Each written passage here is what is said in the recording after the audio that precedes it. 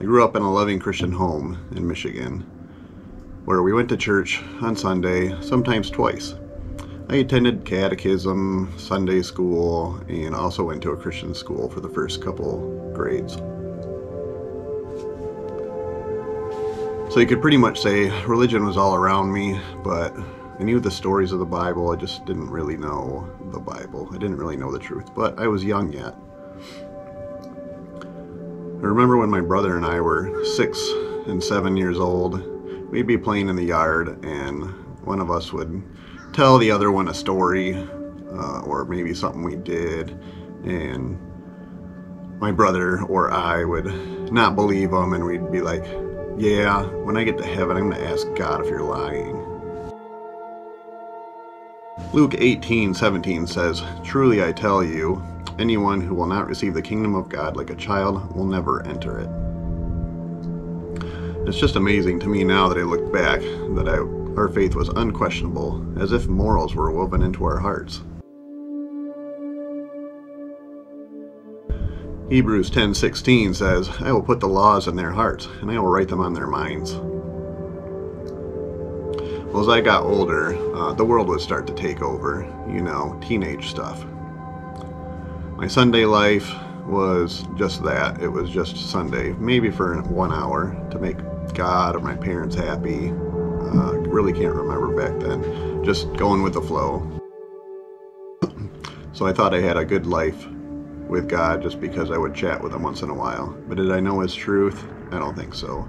I was lukewarm. I probably wasn't even lukewarm. I was more just not involved. Just acknowledged God. Pretty much all my friends knew I went to church, but they didn't really associate it with me. They didn't ask questions about it. They just probably knew it was something I had to do because my parents made me do it. I can actually say it was very rare I even touched a Bible, let alone read it, or tried to understand it.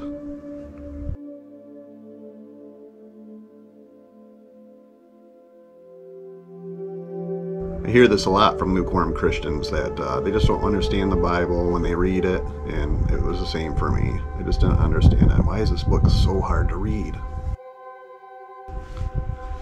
All through my 20s, I was just doing anything to have fun, just like any other young kid. Drugs and alcohol didn't seem like a wise choice, so I generally stayed away from that. I tried it probably a few times, but it just wasn't for me.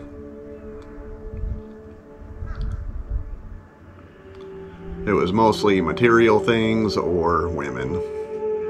If I could just date her, I'd be happy. If I had that sports car, I'd be happy. If that dirt bike was in my hands, that would be the best. Just toys, toys, toys. The man who dies with the most toys still dies. Or is it the man who dies with the most toys wins? I think not. At the age of 33, I met my future bride. We dated for a little under a year, and we got baptized together in Lake Michigan, and we got married. She had 2 kids of her own, which I would make mine. At that point, I'd already started going to church regularly, so I introduced them, and we all started going to church as a family. Around 2015, I started journaling. This is really the first time I had ever journaled. I had some random notes, things that God may have whispered to me, things that I just heard in a sermon that were speaking to me. In 2017, I had a note saying I needed my relationship back with God. I wanted that relationship I had when I was a teenager, where I just talked to him all the time when I was by myself, driving or walking. I actually remember typing that note to this day. Other notes in 2017 would say stuff like, God told me he wanted more of my time. The next note would say, geez, it's been a year since I've even talked to God or wrote a note down. Then I had some random notes of church sermons, and then a few months would go by, and I had one more note written about God saying for us to pray with some friends of ours that were having a life struggle. I really felt strongly about this prayer and felt we needed to do this as soon as church was done. At the end of the service, my family and I gathered around these friends and prayed pretty deeply, probably the most sincere prayer I felt since, well, ever. This prayer and note was from 2019, towards the beginning. Sadness and anger start to enter my mind around this time. Just taking a wide look around the globe and seeing all the bad things happening to good people. But the weird thing was, there was nothing really bad in our lives. Our family was doing great, we were getting along, no problems, no sicknesses, kids were wonderful, had a good job, so it was everything else around me. It was not me that was causing me to just to start feeling this anger. I was feeling this anger so much that within the next few months I just stopped going to church. And I felt completely fine about it. Then COVID hit. The world had stopped, and it was a different world outside. It's usually at this point in someone's life where something tragic happens that they just completely let go. I had let go previously to this, so it actually made me question again, where was God in this, and just furthered my argument for not even caring anymore. I just went along with the flow and just filled myself with being a busybody, just doing anything to keep myself busy and just looking for my own pleasures. I was atheist, if you will, maybe agnostic. The point was, I just didn't care, so it really didn't matter. In 2021, my wife, daughter, and I decided to move to Florida. Not necessarily for a new start, but just to get out of the cold weather. I didn't really want to go as we had family and friends back home, but I really wanted a new challenge. Basically something to fill another void. I would fill my days with fishing, mountain biking, paddleboarding, trips to the beach, you name it. Anything that had to do with just keeping myself busy and my mind busy. Although I had thought about it, I never deleted those notes out of my phone that were pertaining to God and church notes. They would get pushed down my list though, so I wouldn't see them, so that might have been why I didn't delete them. I just never saw them on my phone again. Somewhere around 2023, interests in my mind began to change. I didn't know why. It could have been more stuff going on in the world. It could have been I was bored with whatever I was doing to keep myself busy. I needed new material to listen to at work while I was working. I started getting back into history. I always loved history, but haven't really caught up on it in a while. Stuff I haven't ever looked into was the fall of Rome, or Hitler, or any of the countries that had extreme depression and fault. Around that time, a friend sent me a YouTube link to a video from a pastor out in California. This was titled The Days of Deception. And it talked about some, not necessarily alien activity, but demonic activity. And I thought, yeah, this would be a good listen. You know, it was kind of a funny title. I'm like, yeah, we'll just listen to it and see what happens.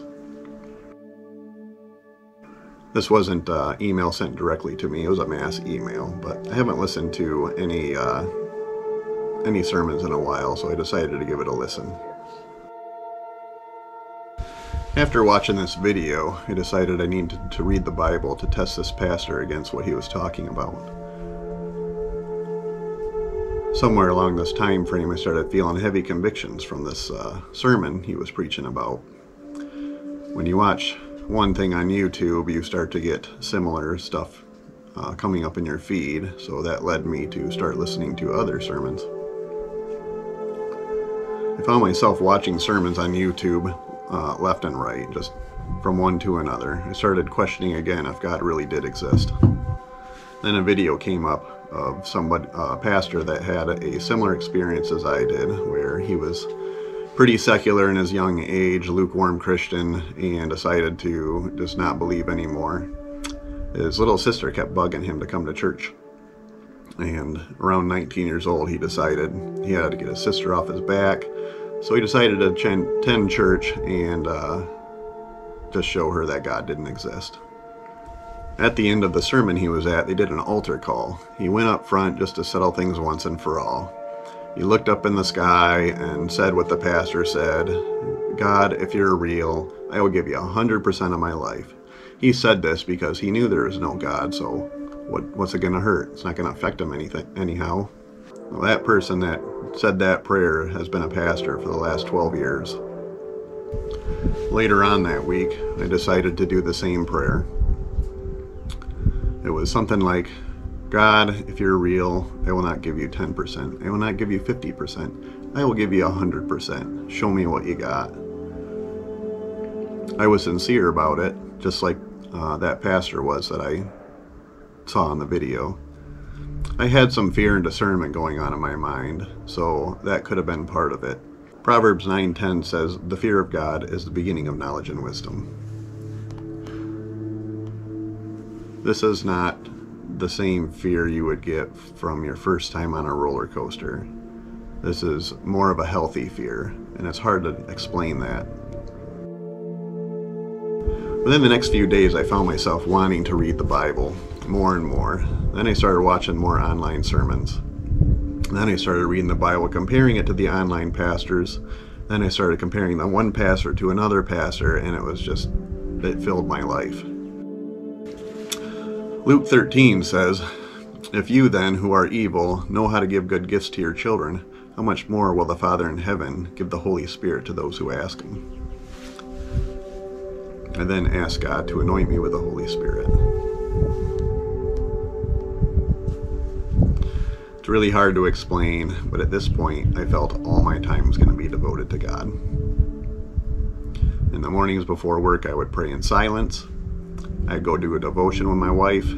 I'd go off to work. I'd throw the ear pods in. I'd start listening to sermons. I'd listen to audiobook. I'd get home. I'd jump back into the Bible. Everything I read was becoming so clear and truthful. It was the first time I really felt truth in my life. God has a way of making up time, lost time. I had learned so much in just 5 months. My conversations at work would turn from fishing and biking, and sometimes people come up to me with rude jokes, to Bible sermons I had heard. So most people would walk away from me at work. I came home, I deleted all my secular music and replaced it with worship music. If you knew me personally, you would know that that would have been one of the hardest things for me to do in my life, since I loved my heavy metal. I'm not saying you have to do that, but it's something I felt God saying, just get rid of it all, you don't need it. I was a completely different person, and my family and friends could see it. I was starting to see the Bible come to life, and how accurate it was, how prophetic it was, and how alive it is. As of today, I have no doubt in my mind, God is real. God is not dead. The cool thing is, my best friend in Ohio that I've been sharing this with had the same encounter around the same time. So we are both being led by the Spirit together, so I have a really good friend to chat with some of this stuff on, which is probably the awesomest thing. My prayer for you today is to ask God for the anointing of the Holy Spirit, and to tell him to lead your life 100%. You will then see the blessings I'm talking about. My love for Jesus is undeniable, but my understanding of his love is overjoyous. Thank you for watching, and God bless.